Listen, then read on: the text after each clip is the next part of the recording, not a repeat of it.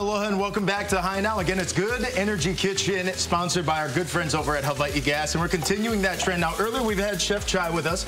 We've done a little bit of seafood, but we're going to take things out of the ocean, and we're going to head for land. What are we cooking now? This one is a pan-seared duck breast. And because I'm from Thailand and being 35-year anniversary, we do with a Thai Penang curry sauce. So it's have a Penang curry paste, coconut milk, and green pea, bell pepper. But first, you want to sear your duck breast. You want to slow sear it. You score the skin a little bit. Can you hold that up one more time, Chef? Show the camera that. I've cooked duck before. It's never looked that good. Because you want the skin to be nice and crispy and not fat in there. Okay? Gotcha. And then for the sauce, it's very, well, this one is pre-made. You have the Penang curry paste. We can't tell you everything that's in there, okay? We just can't do it. But see, instant heat, it boiled right away from gas. I'm glad you brought that up, Chef. Instant heat. Now, earlier we talked immediately responsive heat and even heat distribution that comes along with the many benefits of cooking with gas. But now I want to talk about less wasted heat as well, right? Because as soon as you power the gas on and turn it off, the heat goes too. A lot of times on those electric cooktops, the heat is going to kind of emanate and it'll still stay there. So we're wasting a little bit there. So that's why cooking with gas is so great. In addition to that, you're also unaffected at times when it comes to power outages, right? And you were talking about that earlier, Chef. Yeah? I did a catering and the power out the whole Hawaii Kai. You can't plan for that. Then what happened? What'd you do? Thank goodness we have cooked with propane. We have a propane portable kitchen.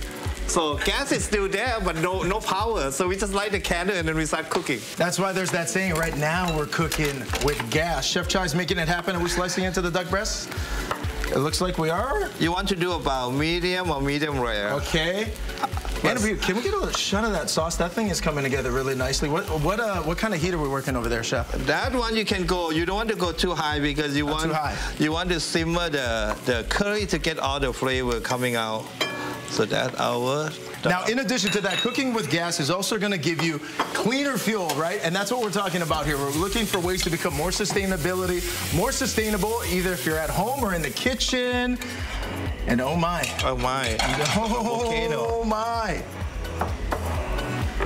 Look at this. One more time on this dish. This is what do you call that? And this is part of the dinner you're saying, yeah? Pan-seared duck breast with the Penang curry sauce.